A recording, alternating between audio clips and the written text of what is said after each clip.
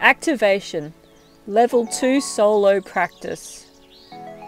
Bounce and catch, so starting to learn how to throw the ball out of your hand and bounce it. A few key points: use your forearm to move the racket, space between you and the ball, watch the ball the whole time. This is great to start learning to not use your wrist and use your forearm. Serve practice off the bounce, so bouncing the ball and hitting.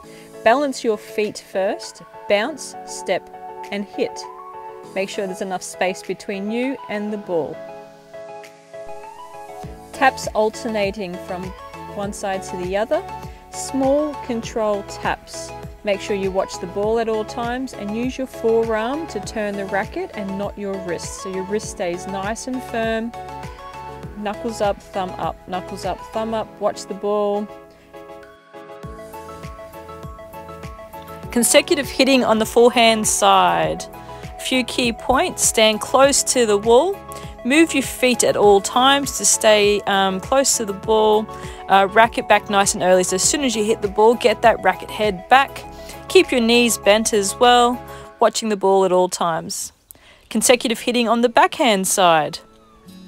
Key points, again, bend your knees. The whole arm moves, so it's not just your wrist that's swinging the racket.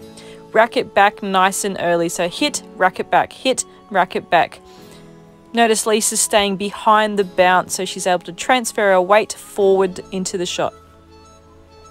Stability lunges, so place a ball on a racket, stand about 1 meter away from the racket, bend with your knees and not your back, push back off your front leg, pick the ball up with your racket hand. So bend, pick up and push back, keeping your back nice and straight and bending with your knees.